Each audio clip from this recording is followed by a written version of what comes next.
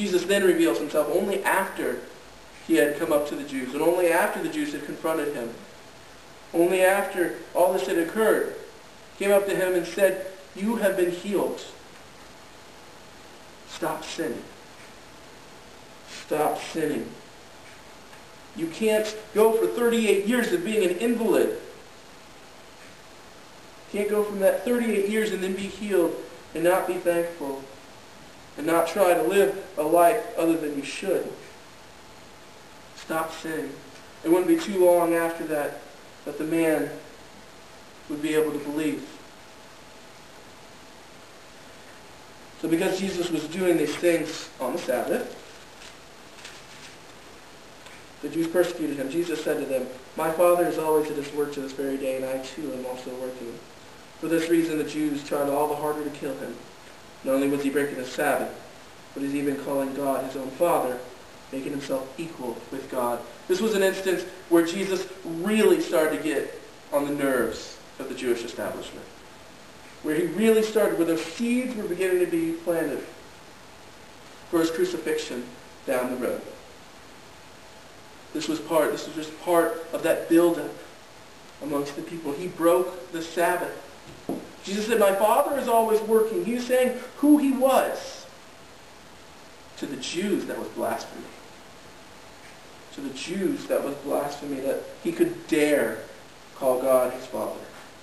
They could dare put himself in that position.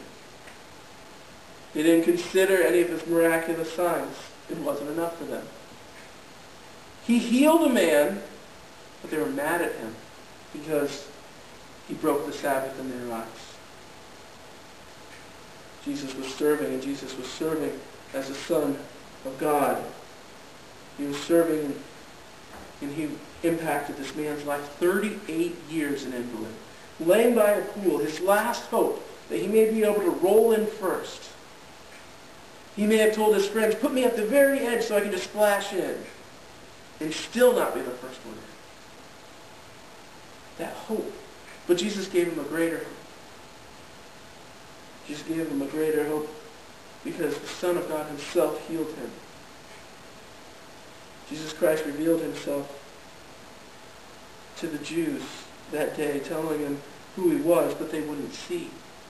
Jesus says elsewhere, though seeing, they do not see, though hearing, they do not hear or understand. Jesus tells them who he is. And they get mad at him for it. The plot begins. It builds up and it builds up.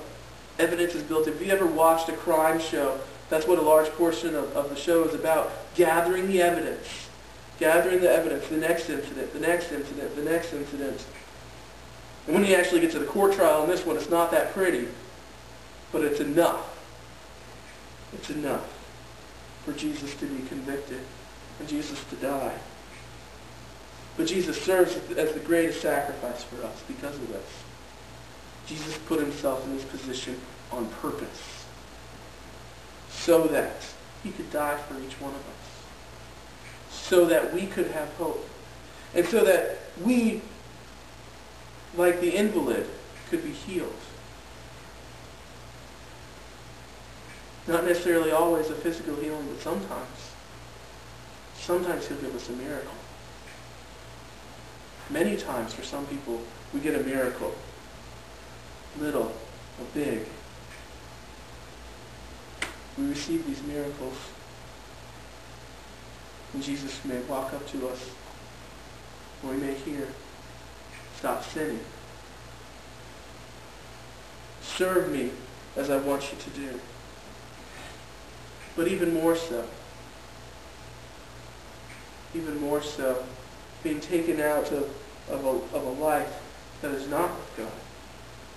His dying on the cross allows us to be able to follow him and to have a hope that we couldn't have otherwise.